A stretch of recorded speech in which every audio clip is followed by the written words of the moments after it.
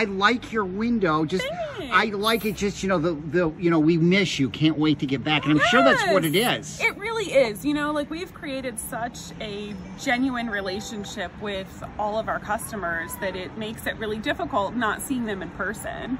And this is, you know, this is where I come every day. And you're a mom, and you have... I'm a mom, and I have 4 kids, and they are knocking on the window. Please stop. This is perfect, though, because this shows what it's like to be a mom and an owner. Let me tell you, running a business from home with 4 kids has been super interesting.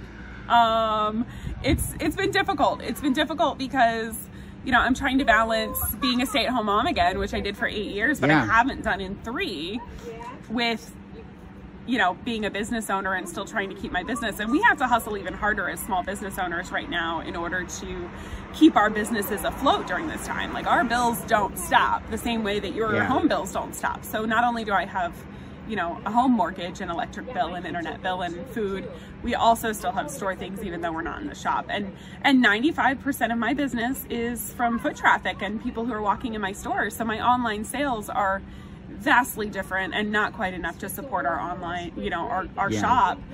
So the biggest concern for a lot of business owners down here is maintaining afloat during this time, and especially with the governor just announcing that this is through June 10th, we're looking at months of not being in our stores. And that makes really difficult for maintaining sales, for maintaining relationships, for keeping up your social media when you're balancing everything at home. It's a lot. And what can people do at this point to help businesses like yours? Find out which of your local boutiques and your local restaurants have online ordering, whether it be for food and pickup, or, you know, purchasing coffee in a bag rather than buying it by the cup, purchasing from small people, you know, small artists, like Scarlett. She just, you know, I'm headed over to the Italian station in a few minutes to pick up one of their new mugs.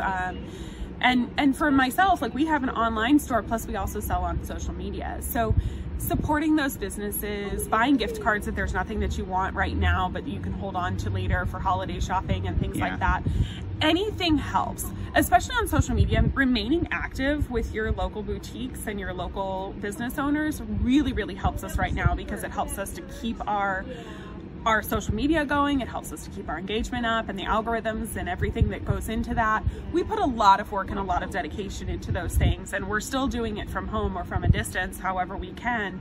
So maintaining that, you know, communication with those owners and liking and commenting and sharing on their stuff really, really goes a long way. I go by here and I see it dark, and it saddens me. It makes me so sad to look down the street. I'm standing on the 600 block and I can see clear down to the 1100 block. And that to me is absolutely insane. Even on our deadest days downtown, there's like a person or two that you can, you know, that you can't see around. You can't see clear down the street. Again, like, if you span to here, there's 2 cars parked on my entire side of the block.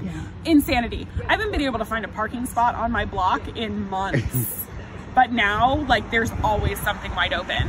And so for us, it's really just a way, us decorating our windows is really just a way to remind you guys that, like, we might be business owners, but we're people too.